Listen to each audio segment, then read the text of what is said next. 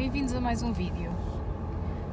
Cá estou eu outra vez no carro, com a mesma roupa de um vídeo anterior, de um vlog anterior, mas estou a caminho da casa da minha madrinha, que me vai dar um jeitinho a um vestido para levar no domingo a um batizado. E entretanto, esta também é a semana em que eu vou saber o resultado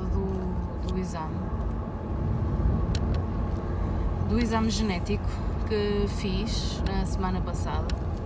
Não sei bem em que dia é que vou saber o resultado, mas vai ser nesta semana, quase de certeza. E então eu, para não começar o vídeo assim logo com o resultado, eu decidi começar o vídeo com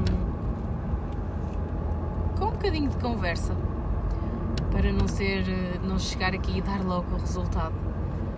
E a conversa que eu queria ter convosco é que isto não está a ser muito fácil psicologicamente, e hoje também por acaso não está a ser um dia fácil fisicamente. Fisicamente porque eu passei a noite toda com dores de cabeça, e passei a manhã com dores de cabeça. Fui obrigada a tomar um Benuron, apesar de eu poder, ando a evitar de tomar qualquer tipo de comprimidos, e então pronto, fui obrigada, melhorei qualquer coisa, mas hoje sinto que estou assim com a cabeça meio aluada, não sei explicar. Por isso, se eu fizer até grandes pausas a falar, vocês não liguem, porque realmente não estou nos meus melhores dias. Também passei grande parte da tarde com muita azia e até levei uma água das pedras para tomar lá no trabalho, mas acabei por não tomar. Vou ver se tomo agora quando chegar à casa da minha madrinha. E psicologicamente tem sido um bocado estressante, porque eu, antes de fazer este exame, ou melhor, antes de ir fazer o rastreio bioquímico, eu até tinha pensado, pronto, que ia começar a pensar em coisas para o bebé, coisas para o futuro, armários, roupinhas, etc. E depois parece que fui obrigada a fazer assim uma travagem, porque não sei o que é que vai acontecer, não sei o que é que o futuro me reserva, não sei com o que é que eu posso contar.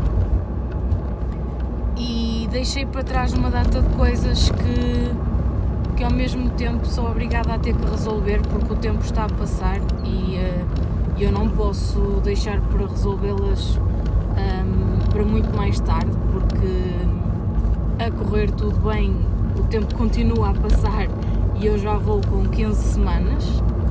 Por isso, uma dessas coisas até é, tipo, por exemplo, a inscrição na creche, e assim, que tem que ser feito com tempo, porque a afluência é muita, e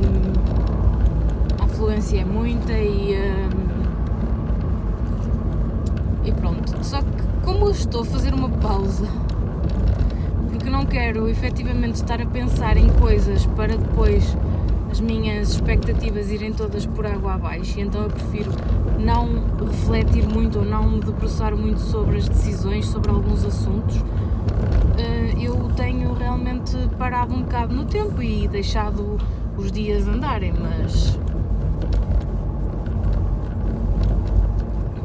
os dias ao passarem, as semanas do bebé também passam, e há prazos para fazer as coisas, e eu realmente tenho-me sentido assim um bocadinho de mãos e pés atados, não sei para que lado me hei de virar. E pronto.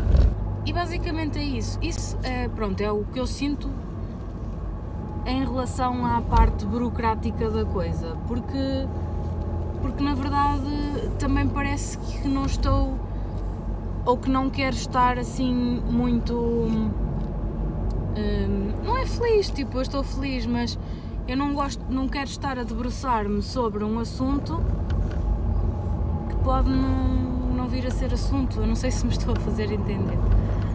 Também não quero usar as palavras porque elas são pesadas, e se já pensar nas coisas afeta-me, assim estar a dizê-las ainda acaba por afetar um bocadinho mais, mas nós temos que ter consciência da realidade e das possibilidades e das probabilidades e pronto, e aguardar pelo resultado. E eu estou mais ansiosa que chegue o resultado, mais para eu poder decidir que rumo é que levo à minha vida e aos meus pensamentos, do que propriamente saber o resultado. Eu não sei se isto está um bocado confuso. Espero que vocês me entendam. E eu sei que há pessoas que preferem não pensar nisso e viver a vida feliz e maravilhosa porque não querem sequer pensar na possibilidade de acontecer alguma coisa de mal, mas lamento, mas eu não sou assim. Eu gosto de saber, sou mais pragmática e então gosto de saber com aquilo que eu conto e gosto de ter a certeza com aquilo que eu posso, na verdade, contar e estar ciente da realidade das coisas. Por isso estou mortinha por saber o resultado, para realmente eu poder até ficar feliz quando as outras pessoas estão felizes, porque a verdade é que à minha volta está tudo feliz com a minha gravidez. Ainda bem, não é? Tipo, e acho que era isso que se espera, mas está tudo muito ansioso até para saber se é menino ou se é menina, e na minha cabeça, quando as pessoas me falam assim, eu tento sorrir, mas eu só penso, meu Deus, como se esse fosse o maior dos meus problemas, porque eu só quero saber se está tudo bem e se realmente posso ficar descansada e posso realmente viver esta gravidez como ela deve ser vivida, e até porque isto são mais energias que eu passo para a minha barriga e para o bebê e etc. Bem, já cheguei. A ir para casa falo mais um pouquinho com vocês. Até já. Simba!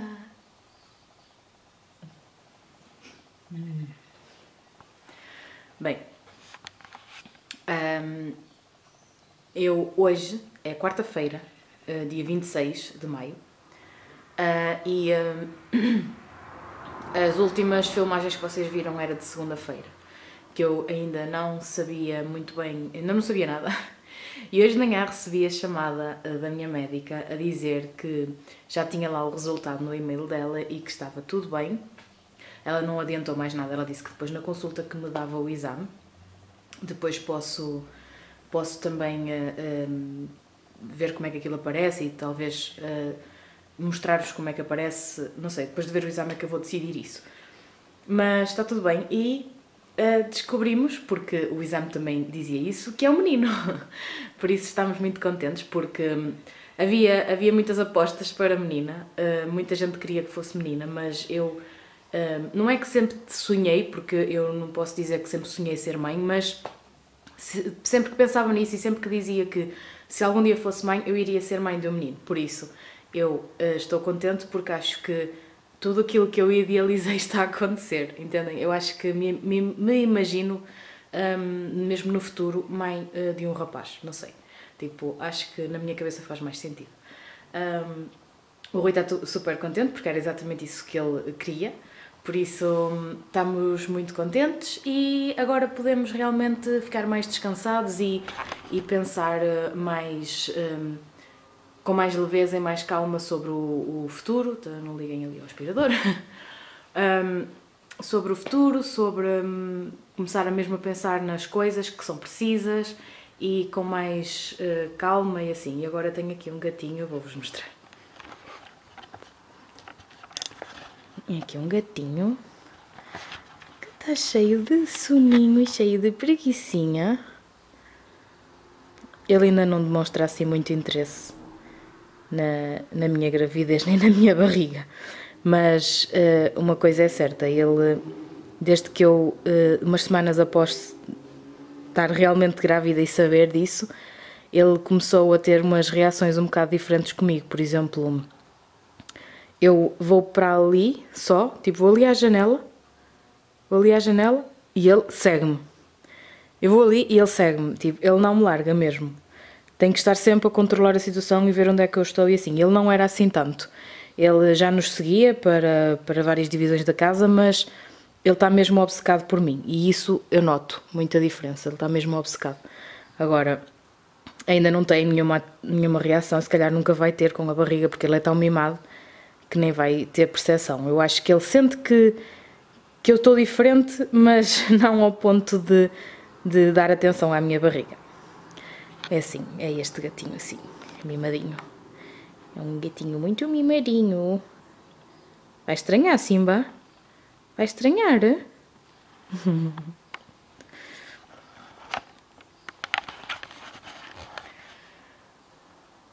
E pronto, para já é isto que eu tenho para dizer. Eu queria muito partilhar aqui o resultado, porque vocês também fizeram um bocadinho parte. Eu divulguei-vos a minha angústia e as minhas incertezas e as minhas dúvidas, e queria deixar aqui registada a minha reação e aquilo que eu senti, porque realmente é um alívio muito grande saber que está tudo bem, porque o não estar tudo bem implicava decisões sérias e definitivas pronto, enfim, acho que se vocês devem estar a entender. E então eu estou mesmo contente porque está tudo a correr bem. Claro que nós sabemos que ainda temos muitos exames e é sempre um risco e é sempre uma incerteza, porque tudo pode acontecer e amanhã vou fazer outro exame e pode aparecer qualquer coisa, mas isto era mesmo decisivo e era isso é muito importante, ser decisivo assim a esse ponto. Acho que estava-me a deixar assim um bocadinho a nem conseguir pensar com leveza sobre isto, nem sobre as coisas que me estavam a acontecer no dia-a-dia. Por exemplo, mesmo que acontecesse alguma coisa contente, eu tentava não demonstrar, mas parecia que tinha sempre aqui uma nuvem negra à volta, porque não sabia o meu futuro, não sabia o futuro disto, não sabia se podia pensar nisto, se não podia pensar nisto, enfim. Mas o que interessa é que está tudo bem.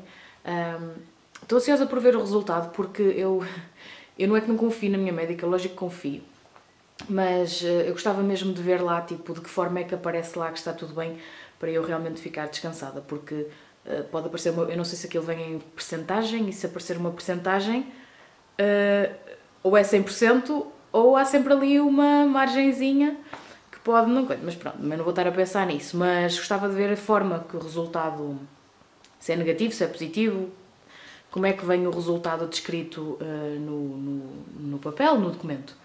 Mas pronto, eu vou, quando eu vir, depois vou tentar mostrar até neste vlog também, que assim fica tudo direitinho do mesmo assunto. E pronto, e fica aqui também registado que é um menino. Não fizemos nada daquelas coisas até porque, mesmo que eu quisesse fazer esta situação, acho que nem me ia deixar estar a planear uma festa para fazer a revelação do sexo do bebé e não sei o quê, não. Tipo, tudo tranquilo, tudo calmo nesse aspecto, não quero cá alaridos à volta. Ainda pensei qualquer coisa, mas depois quando começou isto tudo eu disse, não, há coisas mais importantes, isto é para ser festejado, claro que sim, mas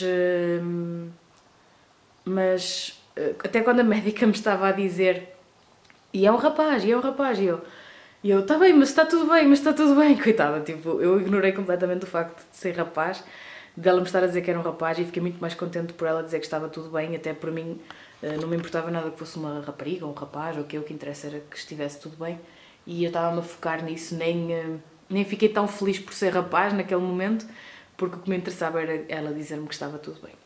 Claro que depois caiu a ficha e vi, é um rapaz, ok. Por isso... é assim, fica aqui dito, porque também não vou fazer nenhuma festa à volta do sexo do bebé, por isso já fica aqui revelado que é um menino. Bem, agora vou trabalhar e este vlog se calhar não termina aqui, porque se calhar ainda vou esperar pela próxima consulta para o terminar, e assim fica tudo direitinho. Por isso, por hoje é tudo. A imagem está torta, vocês não estão bem a perceber o meu dilema para segurar o telemóvel aqui no carro. Eu ainda tenho que arranjar, se isto é para continuar, eu ainda tenho que arranjar aqui um sistema para segurar o objeto com que eu estou a filmar. Mas pronto, não foi isso que eu vim aqui falar. Eu vou ali a uma lojinha trocar umas meias calças daquelas de usar com vestido, porque eu comprei o L e eu ainda não sabia muito bem que também estava a usar agora, porque é muito raro eu usar vestido, e provavelmente vou ter que começar a usar mais. E então vou ali trocar por um XL, porque eu levei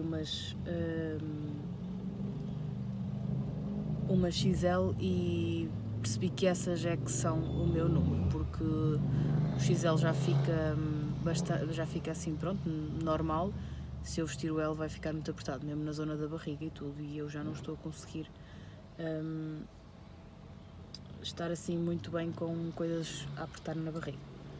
Então, mas parei aqui também e vou aproveitar para vos dizer que comprei não, fui ao Pingo Doce e troquei os pontos por este peluchinho e este aqui, já a pensar no bebé, que ainda não tem nome. E este aqui eu já queria há muito tempo, porque ele tem assim mesmo pelinho. Conseguem ver que ele tem assim mesmo pelinho. E eu acho muito fofo, apesar de ser roxo e que não interessa, dá na mesma para menino. Eu já tenho cor de laranja. Eu não tenho aqui nenhuma caderneta para vos mostrar, mas se vocês souberem quais são os bonecos que estão no Pingo Doce, ou que estavam, não sei quando é que este vlog vai sair, eu cor de laranja já comprei. Entretanto, comprei este aqui também, porque estava no outro dia lá um rapazito a dizer que queria levar o tubarão, e eu estava até na altura indecisa qual é que seria o boneco que eu ia escolher. Mas como lembrei-me que era um rapaz a pedir o tubarão, eu pensei, ora bem, se eu vou ter um rapaz, ele vai querer um tubarão. Foi assim que eu fiz o raciocínio, e por isso, olha, aqui está o tubarão e o polvo, Pep. Por isso, pronto, e eu já tenho a cor de laranja, não sei se vou arranjar mais algum, mas isto também, eu tenho arranjado selos, porque a família dá-me selos, por isso é sempre a juntar de forma mais fácil, por isso, se vier outro boneco, é para completar a coleção, não é nenhum que eu esteja mesmo a querer. Por isso, vou agora à segunda pele trocar então as meias, e é isso. Por isso decidi juntar esta partecita aqui ao vlog, também para ser um bocadinho diferente e porque tem a ver em parte com o bebé. Por isso, vemo-nos por outro dia qualquer, que eu não sei quando. Olá. Espera aí.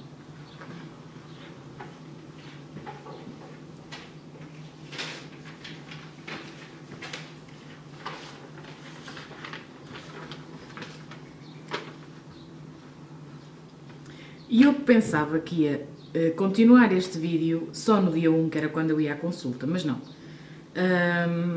Hoje é o dia a seguir, ou seja, dia 27 de maio, quinta-feira. Isto, vim aqui falar o quê? É que tinha na caixa de correio o relatório do rastreio, mesmo do hospital público, não aquele exame que eu vos disse que fiz particular, privado, não. Era mesmo o rastreio, aquele que junta a ecografia que acusou a tal translucência nucal um bocadinho ligeiramente aumentada e o exame de sangue. É claro que eu abri esta carta já muito mais relaxada, porque já sabia o resultado do outro exame, não é? Mas de qualquer forma está aqui o resultado, diz risco reduzido para as 3 anomalias, trissomias, e pronto, depois tem aqui uma relação de 1 para X e não sei o quê, não entendo muito, sei que a probabilidade é de 1 em os números que aqui estão, mas não sei avaliar se é muito, se é pouco. Mas se à frente o resultado diz risco reduzido, e eu acho que não há nenhum patamar abaixo do risco reduzido, por isso eu estou descansada a juntar ao outro exame que a médica já me disse que estava tudo bem, por isso tudo tranquilo. Engraçado é que tenho aqui já a data prevista para o parto. Eu não vou dizer, eu depois vou dizer mais tarde se realmente está a bater certo ou não. E tenho aqui várias informações engraçadas. e pronto. Pessoais, por isso é que também não vou mostrar esta folha assim tal como está, mas queria vir aqui deixar registado que hoje recebi o rastreio, mais ou menos 2 semanas após ter feito 15 dias após ter feito a ecografia. Eu já sabia que ia ser mais ou menos assim, mas eu também pensava que o outro exame ia sair mais cedo, e saiu, mas saiu só um dia mais cedo. De qualquer forma, ter estas 2 confirmações foi bom. E pronto. Se tivesse recebido só esta carta, apesar de dizer risco reduzido, não sei se eu ia ficar muito... Também não sei como é que é o outro exame, eu não sei o que é que está lá escrito, atenção. Mas sendo dois já me descansa mais. Porque só com este, aqui ainda por cima tem aqui um comentário em baixo, mas eu já sabia que isto é apenas uma probabilidade, isto não dá um diagnóstico. Mas é aqui um comentário que diz: um resultado de risco reduzido não garante o nascimento de um bebé normal, contudo, indica que a gestação tem um risco inferior ao limite considerado. Pronto. Era aquilo que a gente já sabia, tipo, apesar de dizer risco reduzido, não está descartada toda a hipótese de ter algum problema, não é? Mas pronto, como eu tenho 2 exames a dizer isto, de laboratórios completamente diferentes, acho que tenho que agora também conseguir viver mais em paz e sossego. E pronto, e acho que é isso que está a acontecer e acho que é isso que deve acontecer, porque também o que é que nós podemos fazer a partir de agora? Mas não podemos fazer mais nada, não é? Por isso é viver a gravidez tranquilamente, e porque o bebé também sente, já começa a ouvir, já começa a perceber determinadas coisas e a ouvir a minha voz, e por isso, se eu não estiver bem, eu acho que ele também vai sentir isso de alguma forma, não sei, mas acredito muito que sim. Por isso, era isso que eu tinha para vir aqui dizer, para completar mais um bocadinho este vídeo. Espera aí, uma pausa para mostrar este gatinho. Simba! Simba! É tão lindo!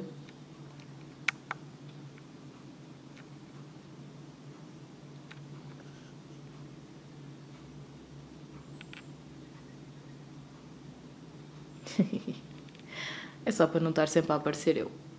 Simba!